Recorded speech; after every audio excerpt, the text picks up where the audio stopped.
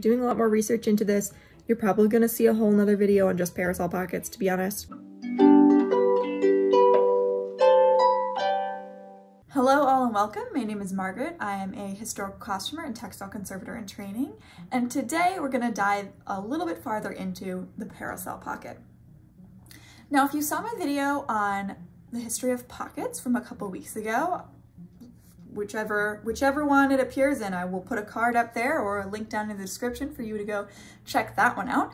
I mentioned in that video the trend of the parasol pocket, which shows up around beginning in about 1874 and ending around 1877, but really living in 1876. 1876 is the year of the parasol pocket. I talked about in that video how there's a lot of debate around the parasol pocket. So today I thought we'd dive a little bit farther into that. So let's just start off with the basics. What is the parasol pocket? It's kind of important to define this term, as it's defined differently in history and can mean slightly different things to different people. For the purposes of this video, a parasol pocket is a large patch pocket on the outside of one's polonaise or overskirt between the hips and the knee in the thigh region on sort of the center back portion of that skirt. They're normally conical in shape, hence the name parasol pocket, but they can also be an elongated rectangle. They're often highly decorative with bows, ruffles, ribbons, ruching, you name it, the whole 9 yards. These pockets have also been referred to as cornet pockets, cornier pockets, and hotties, although the last two I've never personally seen in the literature. They sort of are referred to historically as parasol pockets, but more commonly they're just referred to as pockets. We are specifically referring to this type of pocket in the era between 1874 and 1877, most concentrated in 1876. And to situate this in the whole sort of realm of fashion, this is the end of the first bustle era, also known as the waterfall bustle era, where the bustles are very full and large at the back, but sort of cascading down the body in a very A-line and cohesive form.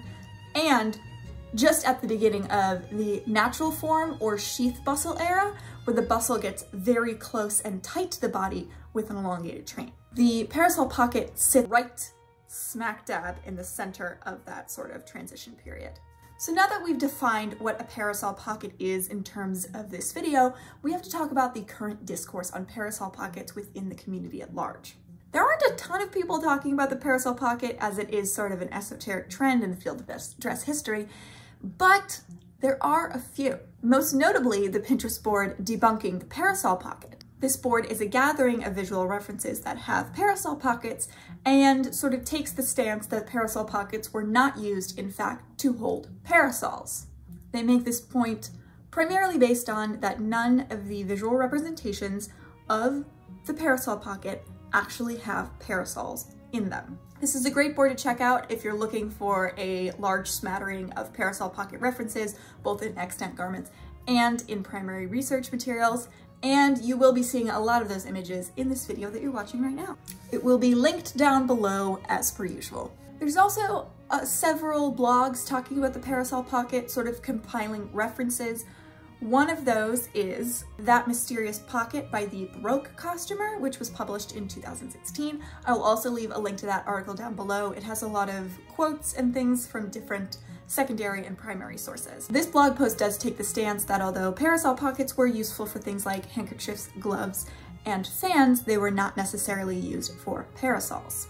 It is worthy to note that there aren't a ton of published materials that focus on the parasol pocket, especially in more traditional publishing, as it's often reduced to 1 or 2 sentences in a book. As we talked about in the pocket video, there's not a ton on 19th century pockets, so this makes sense. So the big question for this video, was the parasol pocket used to hold a parasol? It's good to know right here, right now, that the only visual reference that we have for a parasol fitting into a parasol pocket is that of the Indianapolis Institute of Art. One of their dresses is photographed with a parasol inside the parasol pocket. This, however, cannot be used as either a plus or negative for the parasol pocket question, as this is an interpretive source and was a decision made by a curator that may or may not have been researched prior to that decision. We just don't know. It's an inconclusive piece of evidence. It's kind of misleading, but also definitely sparks my interest. So let's talk about the main arguments against the use of the parasol pocket for parasols. The first, as I've stated before, is that there are no visual representations of a parasol being put into a parasol pocket. Also, the historical literature does not normally use the term parasol pocket to describe these types of pockets, but normally just uses the word pocket. These pockets are also highly decorative, often lined with some beautiful silk, not really a hard wearing pocket that you would necessarily be carrying your parasol in. They're also very trendy and were obviously something that was used for decoration. I've also seen in several sources that 1870s parasols were robust with longer handles, although I'm not really an expert on parasols and I didn't really look into this all that much, so take that as you will. However, I wanted to look into this more because I do think there are some compelling aspects to the parasol pocket that make it so it could have been used for parasols. Personally, these are my arguments for why I think there might have been some evidence for using this for actual parasols. First, it's shaped like a parasol. Like, I feel like it just makes sense that that's what you would put in there. It's at sort of the height where it's inconvenient to reach your hand down into it. You'd have to like scrunch your body to get into there. With, you know, with a corset on, that would be a little bit harder to do. But it's like back and down a little bit, so it's the perfect height to stick a parasol in it where the handle would come up to your hand height. Additionally, in my research, I found that these pockets are normally on walking costumes, street costumes, and promenade costumes, that's what they're labeled as, and are also found on dressing gowns. However, those pockets are slightly different, but all of these types of gowns are gowns that you would wear out into the world, gowns that you would have a parasol with. They also pop up on evening gowns every once in a while, but I think that that sort of digs more into the trend aspect than the functional aspect of the parasol pocket. And although parasols are never shown in the pocket, they're often shown with the pocket. So it's obvious that these pockets were being used in situations where parasols were also being used.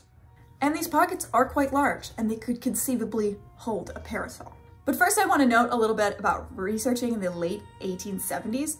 This is a time when the magazines of yesteryear like Godey's Ladies and Peterson's are issuing their last volumes, and magazines like The Delineator are issuing their first volumes. So there's this weird crossover in the magazine culture at the time, but it's also harder to find the last issues and the first issues of a run because they weren't as popular, obviously. So this is a more difficult era of fashion to sort of do primary source research in. So I've compiled a couple of things that I think are compelling, but just note that if you're gonna look into this yourself, it is a little bit harder than you may think. So what is the evidence that I found to either confirm or deny the use of the parasol pocket with an actual parasol? Now, the first piece of evidence I found was an advertisement in the Harpers monthly magazine for a dress in the Harpers Bazaar, a pattern that they were selling, that had a parasol pocket included. Upon further research into the Harper's Bazaar magazine, I found out that the pocket was not in fact what we would consider a parasol pocket, but in fact what we would consider a chatelaine pocket, which would hang from the waistband of the dress free-flowing on the front of the body. Burnous overskirt with parasol pocket. The pocket is not fastened to the skirt, but hangs loose by a ribbon from the waist. This of course suggests that the term parasol pocket, when in the context of the period, could mean several different things. However, in the Puget Sound Weekly, I did find a reference to a parasol pocket, which would be the parasol pocket that we would think of today. Fashion notes. Parasol pockets are made of a row of narrow knife plating. Puget Sound Weekly, June 16th, 1876. This is also backed up by the Port Royal Standard and Commercial, which also has a reference to a parasol pocket, which we would also think of as the parasol pocket of today. The back shows two scant puffs, supplemented by a deep flounce, and the left side is ornamented by one of the long parasol pockets. Port Royal Standard and Commercial, Beaufort, South Carolina, March 23rd, 1876. Now, in terms of the uses of the parasol pocket, there was a few examples of newspaper clippings and magazine articles that I was able to find. A Boylan Grove, Iowa man killed a dog that bit him the other day and immediately Thereon, a fair young girl with tender blue eyes who owned the dog came out of the house and, brushing back the golden curl that fell, entangled over her intelligent brow, pulled a revolver out of her parasol pocket and filled the air around the astonished Boylan Grover so full of lead that he was only a mile and a half from the North Pole when he stopped running. The Bossier Banner, Baton Rouge, Louisiana, September 7th, 1876. Poor, tormented Betsy, she thrust her manuscript into the parasol pocket of her percale Polonais. Detroit Free Press, October 13th, 1877. Sun umbrellas and parasols. Convenient and economical is the sun umbrella, in accordance with a serviceable traveling or waterproof suit, but it is not in harmony with the details of a coquettish costume. It overshadows and quite kills the effect of a pretty bonnet. The sun parasols are small, the shades and trimmings selected to expressly match dresses. The costume parasols are trimmed with a ruffle, having raveled edges and linings of tinted silk matching the linings of the parasols, furnishing a very pleasing effect.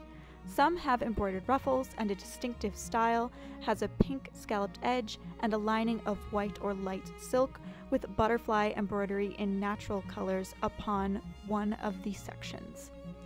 Those parasols, having jointed handles, which render them easily folding and placed, when not in use, in the dress pocket.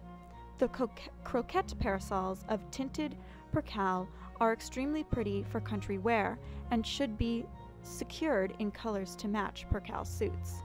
The New York Herald, May 6th, 1877. Now obviously, these stories and anecdotes tell a lot about what you could be stored in a parasol pocket. And the New York Herald definitely does have the most compelling evidence that these pockets may have been in fact used for parasols. However, I came across this article in the Delineator talking about the parasol pocket. It's specifically advertising an adjustable pocket that ladies could put onto any of their polonaises or overskirts. This pocket is highly decorative with 2 bows and lined in scarlet silk, which was supposed to be seen when the pocket sort of gapes open. Although it is a highly decorative pocket, the article twice refers to the pocket as useful, although it doesn't really say what the pocket is used for. As I looked through these images, articles, and other people's opinions on the parasol pocket, I haven't really come up with any concrete conclusions. I know that isn't a very exciting thing to say at the end of a video, but the fact of the matter is, I just don't know. There's no smoking gun in any of these articles or newspaper clippings. It just doesn't seem to exist.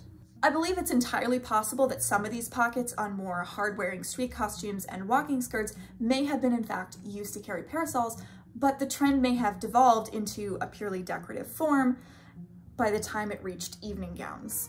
Obviously, this would be a great place to store a fan, a handkerchief, or a pair of gloves for quick and easy access if you're at a party, but wouldn't necessarily be useful for a parasol if it's super highly decorated and supposed to be kind of a showy piece. So I hope you enjoyed this little gander into the parasol pocket, even though it wasn't highly conclusive. I really encourage you to do your own research into this subject. It is a very interesting one, and I would love to see if you're able to turn up anything interesting.